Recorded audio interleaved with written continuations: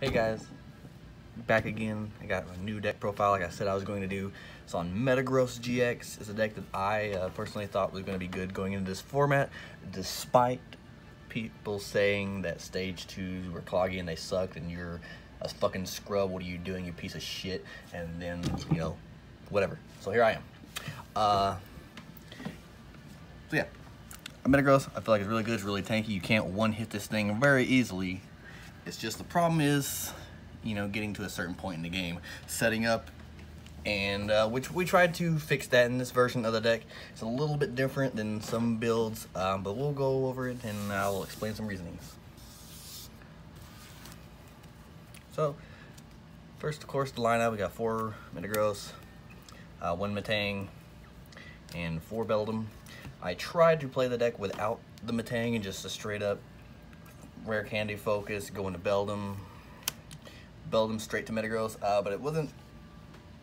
There was just moments where I needed the Metang, so it just had to be in here. Got 1 Dhelmise, so you can hit those 190 numbers. 190 is still important on certain Pokemon.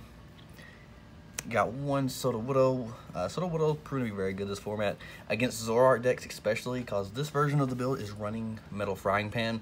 So Metal Frying Pan and Sudowoodo against Zoroark means that they're hitting your Metagross for 70 without Choice Band, 100 with Choice Band. So they're 3-shotting your Metagross.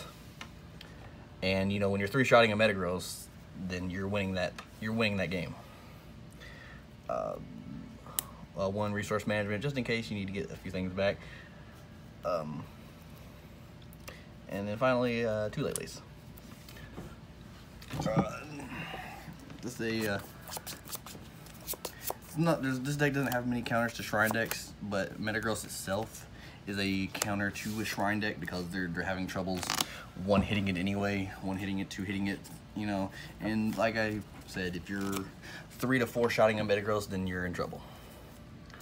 4 Cynthias and 4 Lillies for the draw power.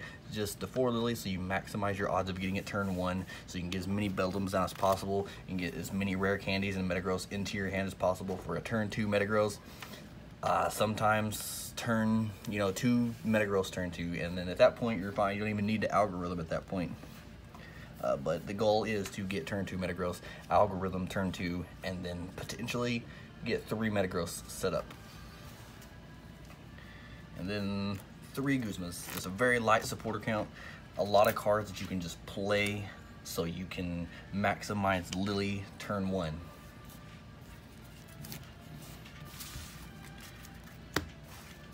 And we got 4 Ultra Balls and 4 Nest Balls,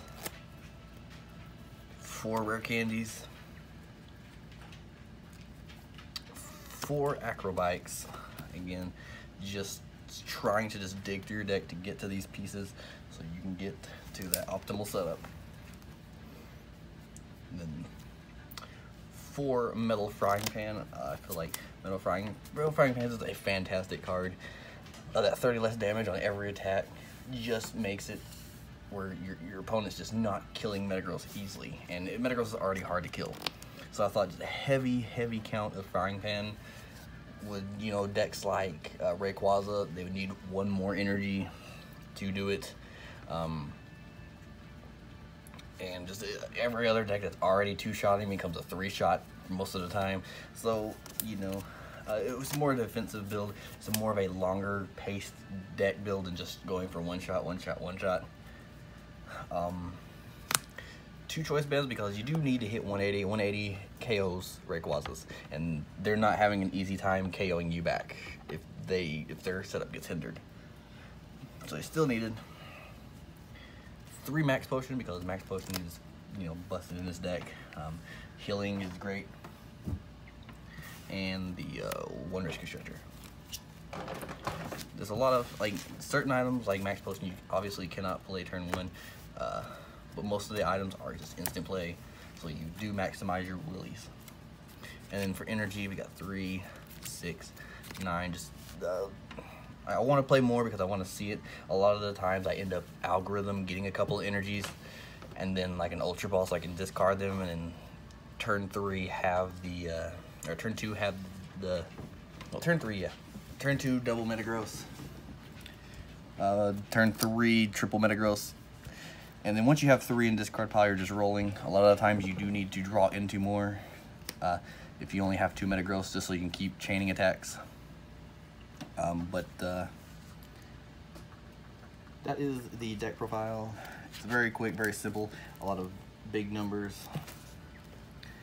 because we just want to get to this guy as fast as possible. I think he's really good currently in the format. There's not a lot of things that can handle him. I played him at the League Cup. I lost it because I was playing Shrine and I just couldn't hit the numbers that Metagross was, and it was just one hit everything in the deck. Resistance to the Psychic, so Garbodor was, you know, you manage items in Metagross, and you know Garbodor's just poking and it's doing nothing. But I think it's a good choice. I think it's a really good deck. This is the deck that I played in the video versus Rayquaza, and I 2-0'd Rayquaza because I got set up pretty nicely.